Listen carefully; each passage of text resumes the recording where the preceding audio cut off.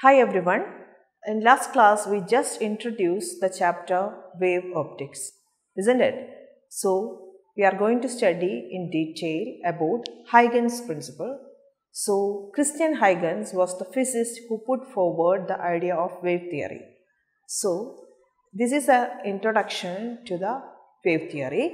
Actually, what does this Huygens principle means? Let us see. Actually, it states that each point of the wavefront, first of all, we have to see what is a wavefront. It is defined as the locus of all points having same phase at the instant of time.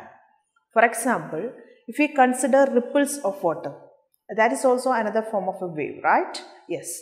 So, ripples of water means origin is there and few waveforms are created. In some instant of time, few points are there which is of same height. That means height, that is crest, and few points will be in trough. So these set of points which are in the same excited positions, they together forms a wavefront, isn't it? Their surface together forms a wavefront. If the points which are in trough, that means the displacement is negative. So what will happen means these will form another wavefront. You understood? So the group of these excited points or depressed points actually means a wavefront. Okay. So what is a wavefront? Wavefront is defined as the locus of all points. Locus means group. Okay. Locus of all points which having same phase at a given instant of time. The idea of wavefront is very important. Okay. Next we will be we have to discuss about the different types of wavefronts coming. Actually, there are three types of wavefronts based on the source, because if the source is a point source, wavefront is of one form. If the source is in the form of a slit, wavefront will be of another form, like that it goes on. Okay. So that's a wavefront. That means at an instant of time, it is defined as this group of locus of all points which having same phase or in the same state of vibration. Is it clear? Yes. So, according to Huygens, what he says means, according to Huygens, each wavefront is the source of secondary wavelets. Okay. Each wavefront is the source of secondary wavelets which spreads in all direction with the speed of the wave. Okay. So, if we consider a point source, the wavefront will be moving forward. Okay. That means all the points of the wavefront are going to become the secondary sources. That's the basic idea. Each point of the wavefront is acting as the source of secondary wavelets. This one. So the wavefront will be moving forward in the direction secondary wavelets will be emitting. And how to get a secondary wavelets is very easy. To draw circles with that radius value which is equal to v into tau. That means v, what is v? It is the velocity of the wave. What is tau? This is nothing but tau. It is time. Okay. Tau means it's the time with which that wave is propagating. Suppose we want to find out a secondary wavelets at an instant of 1 second or 2 seconds like that. How will you draw? Velocity into that 2 seconds. One value you will be getting, and using that if you draw, see, suppose this is a point. You want to form a secondary wavelets. How will you draw?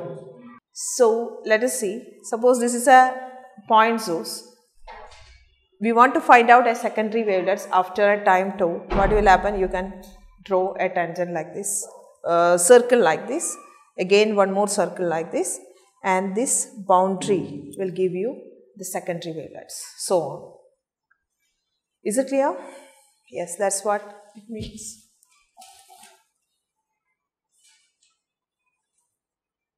So, next point about Huygens principle is that the waves which is spreads in all direction. Okay, that means it moves forward, and what happened means gradually it will spread in all direction, and each and every point new wavefronts are formed. From the wavefront secondary wavelets are formed, and so on. Like this, a wave is propagated in the form of wavefronts and wavelets.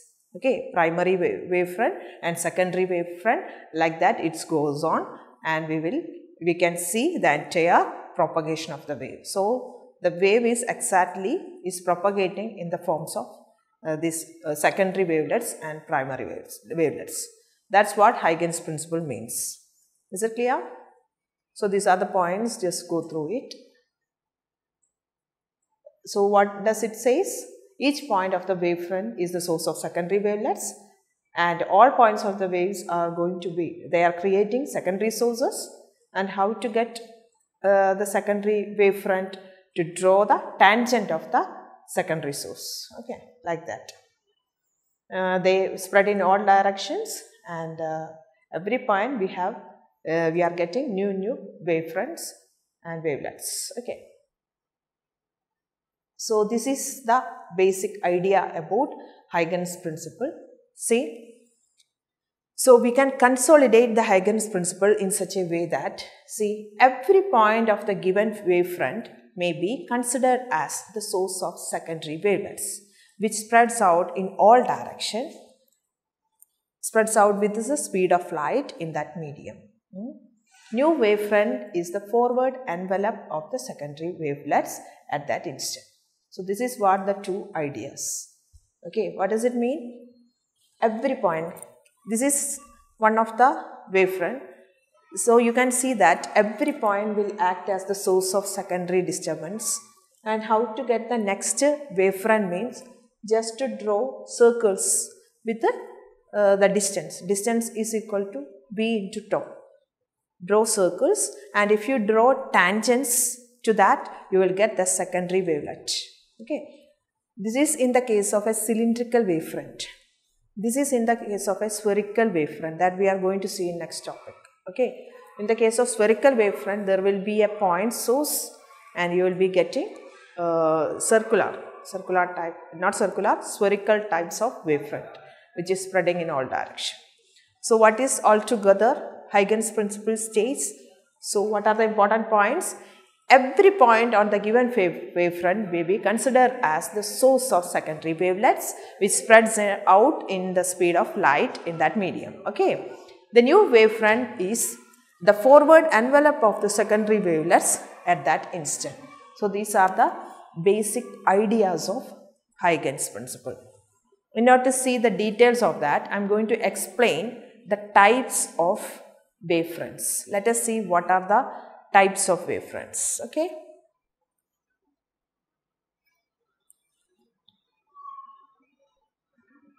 So I'll show you the diagram of types of wavefront.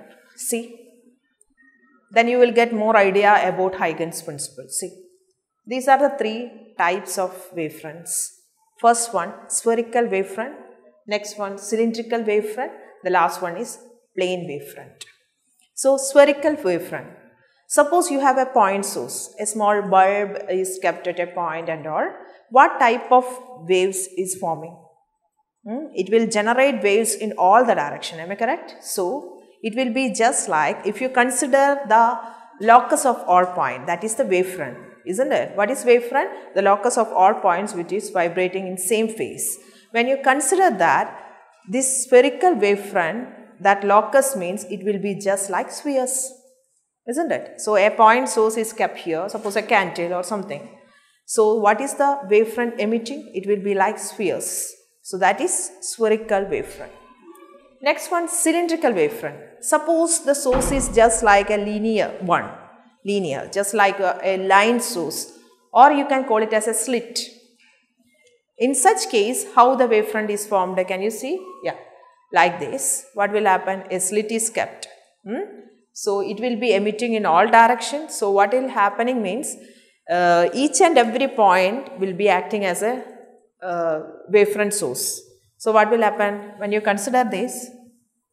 When you consider this point, it will be like this. Okay. Next point means like this, like this, like this, it goes on.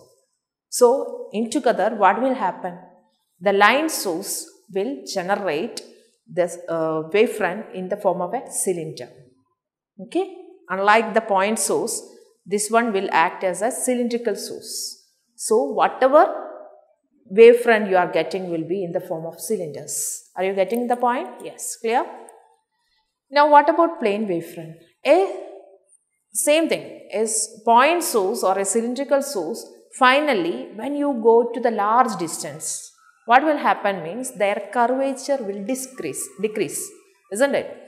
Here, this is the curvature, that means that radius, no? That spherical nature. Yeah, that spherical nature or curvature is maximum near to the center. When you going far away from the source, what will happen? That the curvature is decreasing and decreasing. Finally, it will come to a region where the curvature is almost equal to 0, and that type of wavefront is called. In that case, what will happen means it will just wavefront will be acting just like a plane. Okay, that is called plane wavefront. Understood? So, in that case, what happened means the wavefront is exactly like planes because no curvature at infinity. So, really this spherical wavefront and cylindrical wavefront, if you consider them at infinity, then it is plane wavefront. So, you understood? Okay. So, that are the 3 types of wavefronts. So, what are they? Let us go through it.